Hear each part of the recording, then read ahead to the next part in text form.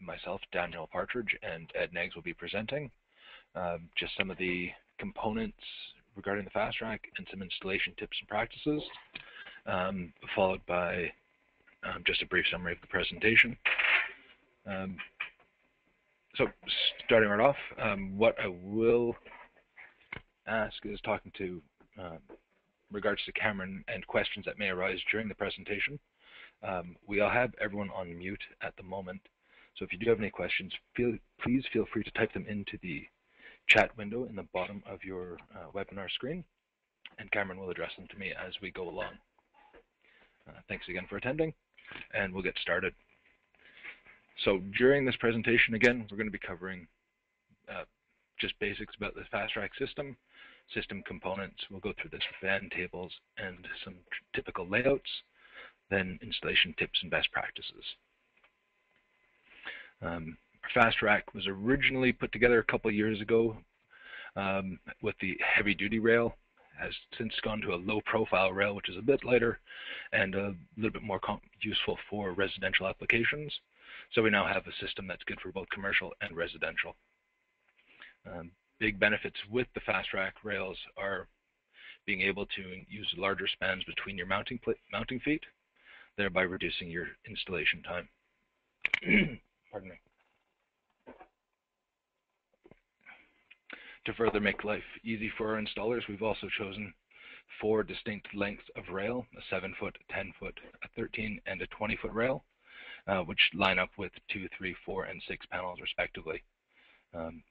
With these, we've pretty much made the Fast Rack the backbone of all of our 60 and 72 cell panel systems. So starting out, the Fast Rack HD, the original rail that we were talking about, designed predominantly for commercial applications, putting on barns and larger installs, where a typical 42-inch span was not sufficient. We needed a longer, more robust rail. After that came out, a lot of installers seemed to enjoyed the fact that it was making their install life easier, and wanted something a little bit lighter for residential applications, which is why we came up with the LP. A slightly lighter rail, slightly less expensive, but also with that, we do trade off the maximum spans that can be achieved.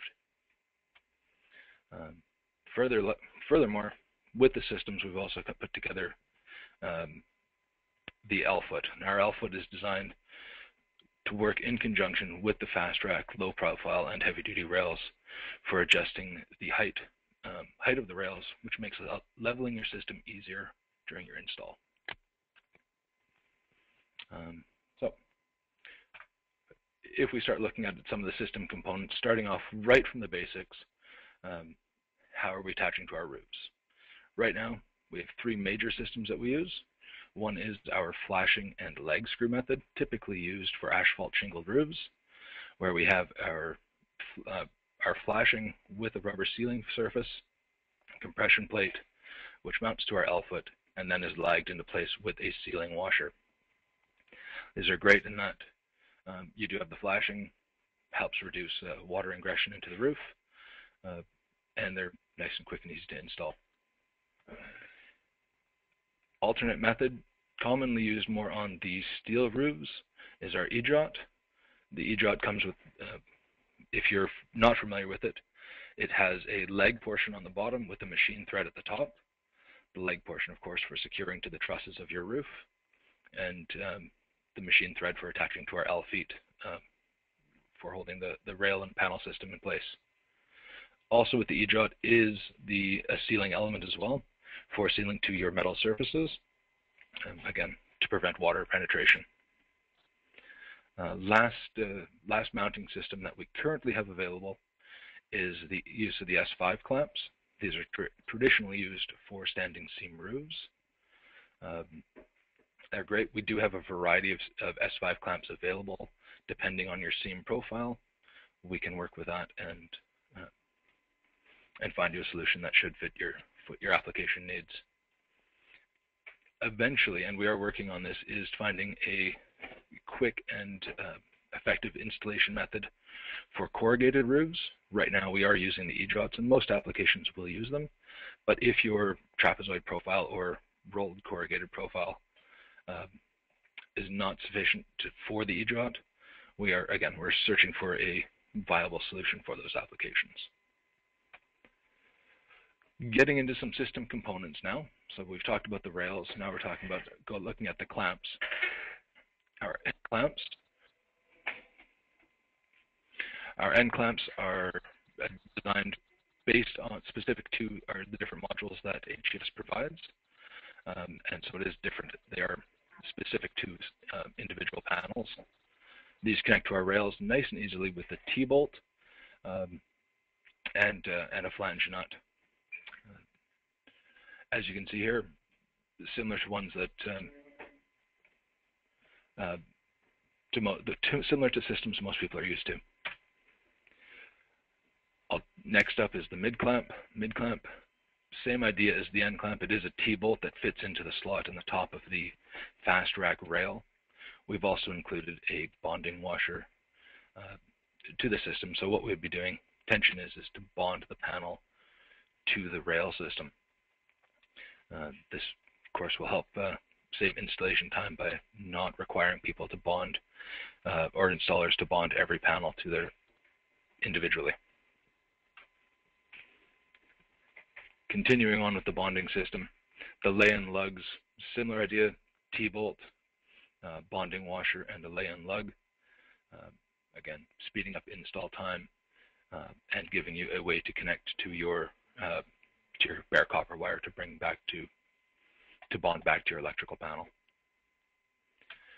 For systems that are larger than just that 2, 3, 4, or 6 that are typical rail lengths come in, we also have our splice kits. One for the LP, which slides nicely down the center of the rail, and similar one for the heavy-duty rail, again, sliding down the center. These both come with their own bonding straps, which, again, T-bolts into slots and bond your rails together. Added benefit of this is that it does allow you to space your rails a little bit of distance between them while keeping them aligned. This allows for future thermal expansion, depending on the temperature and the length of your system.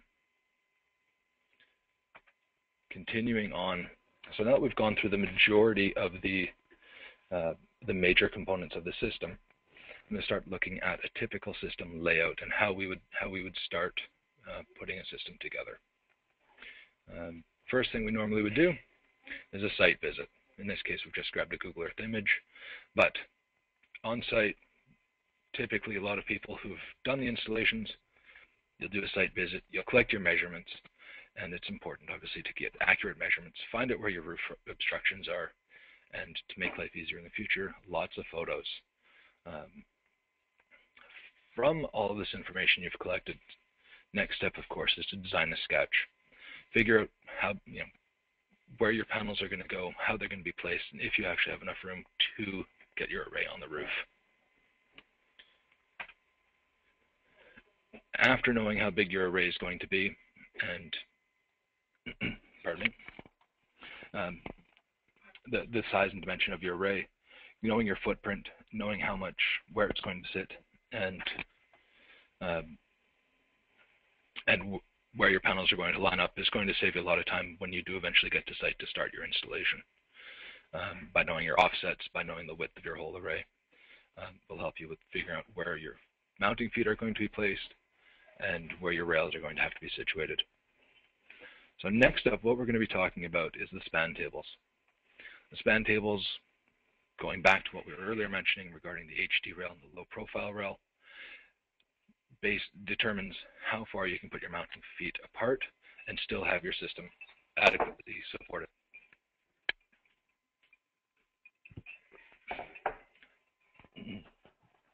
So looking at a system and how we determine the span distances, the important things to know would be the wind load and your wind speed for your area. Using as an example a project we recently did in Vaughan and our national building codes, we can determine how far apart our rails our mounting feet can be placed. So from a structural engineering analysis of the site, it was determined that the specified snow load for this building was 30.7 PSF and a wind load of 11.1. That 11.1 PSF, great number, but it doesn't mean a lot to too many people. Knowing miles per hour is a little bit more, I guess, relevant and practical. So we have designed the span tables with regards to miles per hour for wind. If you're trying to determine how to get from your PSF to miles per hour, Div B wind effects in your building code actually has a walkthrough on that. Of course, other things to know about your roof is going to be what your roof is made out of, the slope of it, and where your trusses actually are. So with these values, we're going to continue on and take a look at an example of our span tables right here. This is for a 24-inch truss spacing, and we have said a 30.7. I just rounded down to 30 just as an example. These tables are quite conservative, but I would suggest obviously not spanning more than 1 PSF. If you're at 32 PSF, jump up to 40. But again, looking at the table in the bottom right-hand corner now, we've got the two layouts. One is for the E-jot, one is for the lag bolt. And again, we found most of the time the failure of the system is not going to be in the rail and span distances. It would be based on the pull-out strength of your connection to the roof, which is why we have different tables for different fasteners. Coincidentally, with this project, regardless of whether it was an E-jot or a lag bolt, 72-inch spans were what were dictated. Again, this is with the low-profile rail, not a heavy-duty. Because that's a lot of information to take in just one go, I'm going to walk through another theoretical, hypothetical system, and just with a larger image, make life easier, hopefully, for everyone. So this is what our span tables typically will look like. And if you had a site, say in Northern Ontario, where you get a little bit more snow, so you're at 45 PSF in snow load, and quite windy at 140 miles per hour wind speeds, design wind speeds. Let's take a look and see what we would find as far as what our spans would be capable of doing.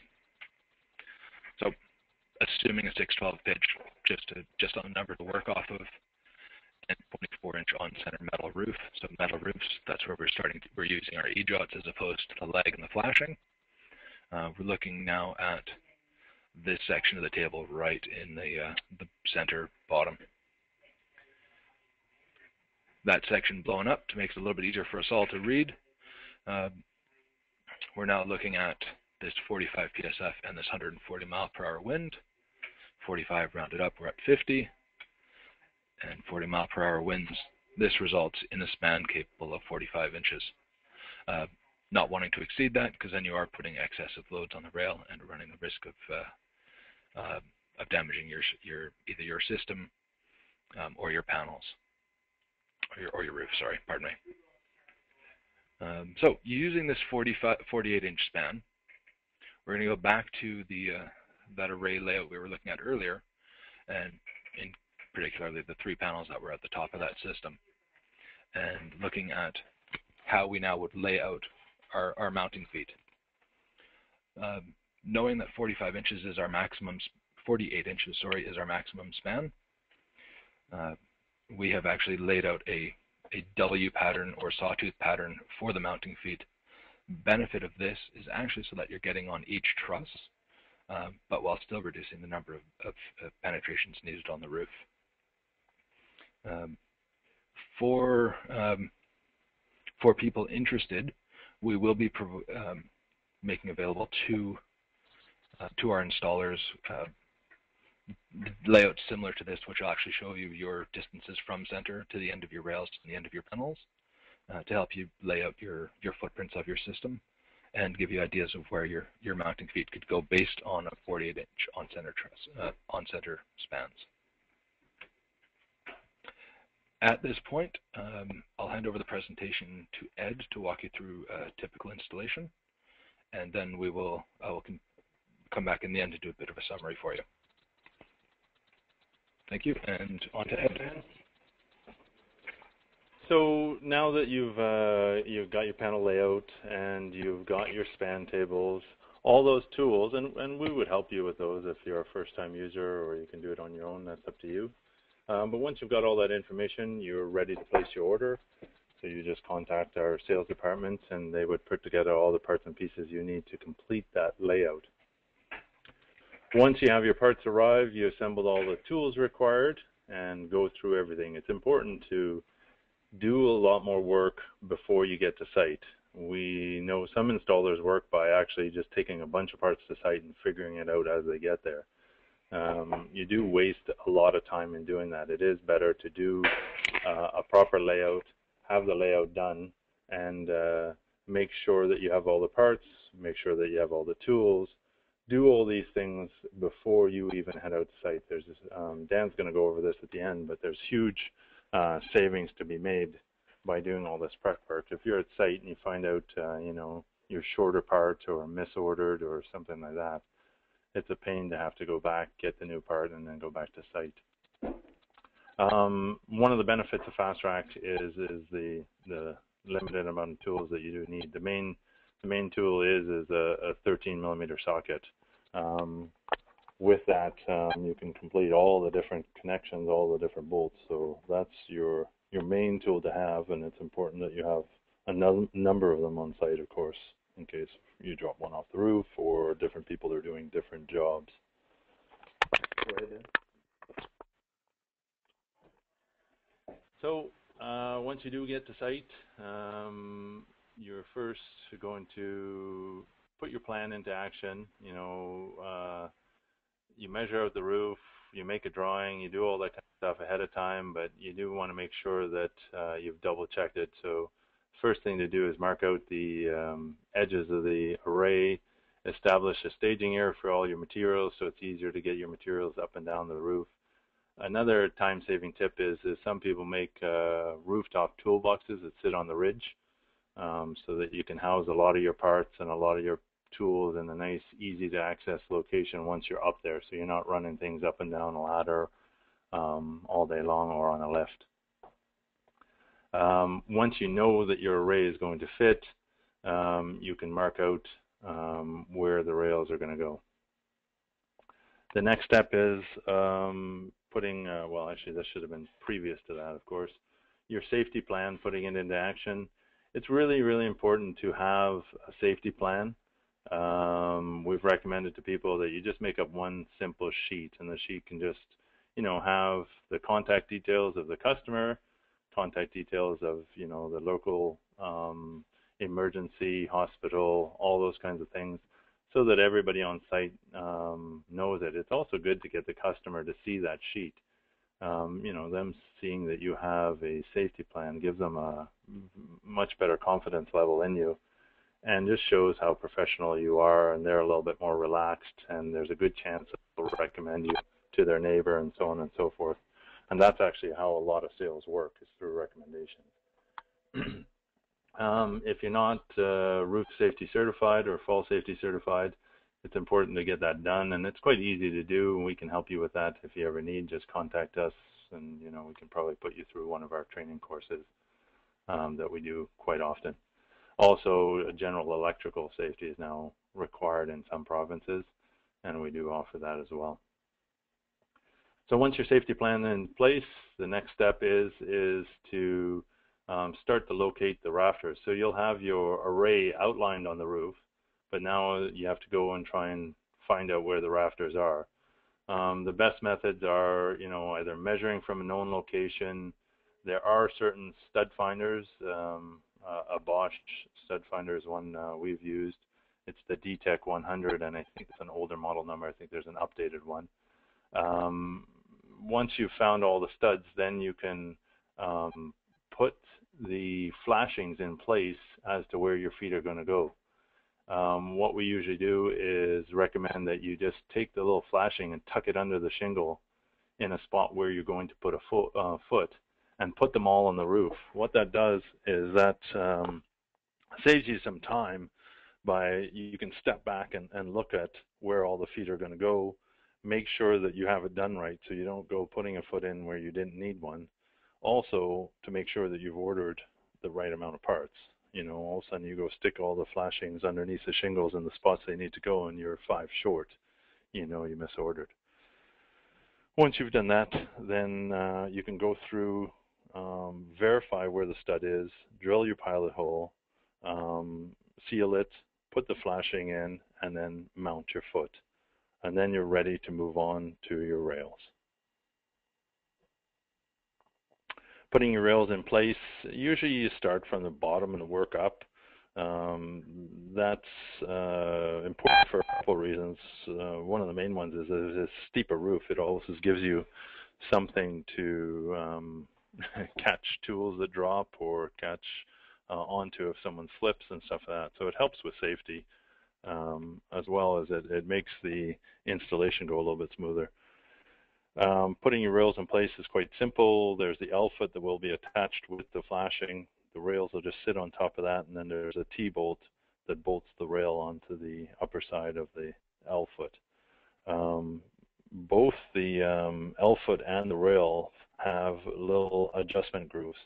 For those of you who have done installs and may have used other products, adjusting the height needs to be done, especially if you have multiple rows of modules. You need to make sure that it's going to look good from the ground, and sometimes the height of the roof is not always the same throughout, so you have to adjust the height. What FasTrak allows you to do is adjust that height one notch at a time. So it helps a lot in leveling out the array and makes it a lot simpler and quicker. So once your rails are all in position, you put your rail bonding lugs on and run your wire into your junction box or whatever the case may be for your installation. That gets done, and then you're ready to start installing modules.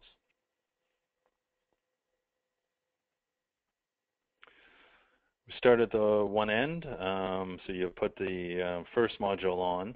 When you're aligning the modules, there's no real way to level it, and even if you leveled it square to what you think should be square, it all depends on how the shingles are installed. So we always say align it to the shingles as best you can. You may have to adjust as you go. There is room to make some shifting as you go from each module to make sure you're in line. Aligning with the shingles, what that does is it gives you the visual appeal that you're looking for from the ground, and that's what's important here. Is when the customer's looking from the ground up at their brand new array, they want to see that it's in line or square to them, which will be aligning with the shingles.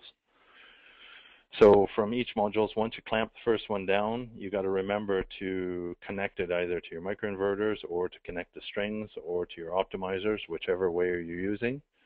Once those connections are done, you can fasten the module in place. Then you put the clamps for the next module and get that module ready to be installed. You keep repeating that process until you've got all the way to the end. Once all your modules are installed, you finally end clamp the last one, as you can see in the photo. Some of the things that we're working on with this and have been looking at with the clamping is we've been exploring all the different methods of clamping, and what we have for the FasTrak system, there are some other methods out there that we've seen that could save us time, but then there's other issues with them. Some are ones that have little prongs on them that they say that they take care of the bonding for you instead of using the little weave washers. What we found is that they're not actually bonding the module to the rail. They're bonding the module to the clamp, and that's it. So eventually those are going to get caught up on and they won't be allowed, and hopefully if you're using those, you got to be really careful, because one day you might get caught and they'll make you rip them all on an installation. The other one we looked at too was the little clip-in ones that clip into the frame, but we found that stainless steel into the aluminum clip is not a good anchor point, and over the years that is going to stress. Where ours, with the stainless steel T-bolt connecting with a stainless steel nut, gives you a better long-term secure fastener. So we're continuing to explore it, and we will come up with different methods. One thing that we've recently added, and it's actually been very well received with our customer base, is just flashings to cap off the end. So these little trim pieces, as we call them, not to confuse them with the other flashing, but you can see on the end of the ray. So after you've cut off any excess rail, then you can put on this trim piece to just close off the end of the ray, and it looks really nice. We'll continue to add benefits and features like this to FasTrak as we go forward, but this is a nice little addition, especially on some nice smaller arrays. Makes it look nice and neat and cleaned up. Okay, so now I'm going to pass it back to Dan, and he's going to go through some of those highlights that I mentioned as well, and how they can save you some time.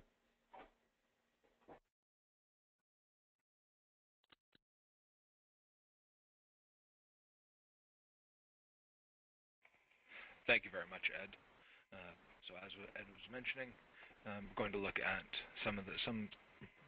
reinstate some of the points that he mentioned earlier with regards to how this can save you money with your installations and your projects. Knowing that there's a fixed cost in the systems, or hard costs being panels, inverters, and wiring, there's also the soft costs, which are your installation times, your travel times, really just labor and time consumed, whether it's billable or non-billable. Main goal of FasTrak obviously is to decrease your racking and mounting times, which do take up a lion's share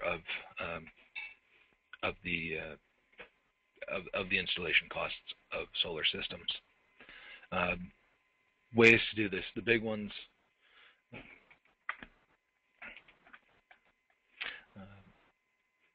Big time savers that we have found.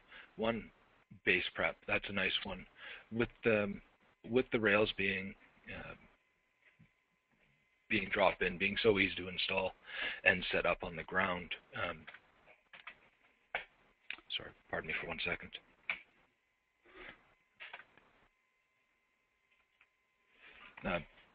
Pardon me. The ability to mount on your microinverters, do your wiring up on the roof, before bringing the rails up to the roof, is going to be a huge time saver. The other big benefit is, of course, those larger spans. If we can get up to a 72-inch span, we can cut down the number of roof penetrations we need to do versus a 48-inch span by a third.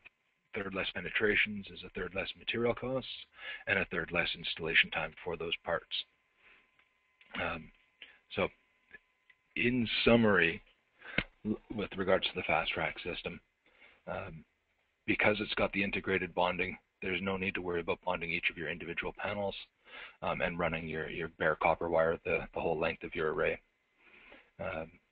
The easy leveling system with regards to the L-feet and the FasTrak rail having those integrated teeth allows you to level your system, increase the aesthetics of it, and just overall a cleaner looking system. The greater spans, as we've touched on a couple of times now, reducing the roof penetrations, saving you time and money. And of course the T-bolts, which fantastic part of the system. It allows for the clamps and feet to be pre-assembled on the ground, brought up to the roof just for the installation purpose, as opposed to having to, with older systems where you'd have T-bolts out, or channel nuts that would have to be dragged the whole length of the system to get to a middle part, a mid-clamp. These you can just drop in where you need them to go. And again, a big time saver is laying out your system properly, and with layout drawings provided, knowing where the middle of your array is versus the middle of your roof, and making life easier when you arrive on site. With all of that, I bring to an end the presentation portion of this webinar, and would like to open up to any questions that we may have.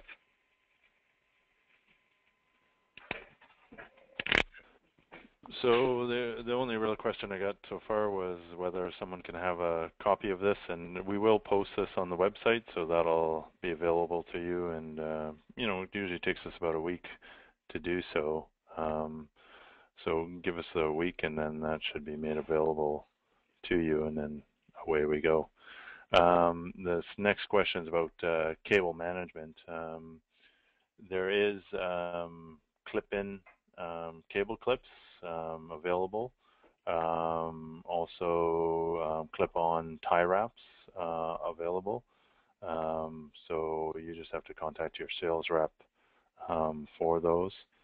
And then we are continuing to look to further methods. One of the benefits, and it's actually just by fluke, is as you can see in this picture, is if you're ever using Enphase on the FasTrack system, the Enphase cable actually fits right into the groove of the FasTrack, so it makes it nice and easy and neat to tuck that cable away as you go along. No other questions that I can see, but thank you very much for attending. And if there's any other questions that come up, feel free to email us or give us a call. Thank you.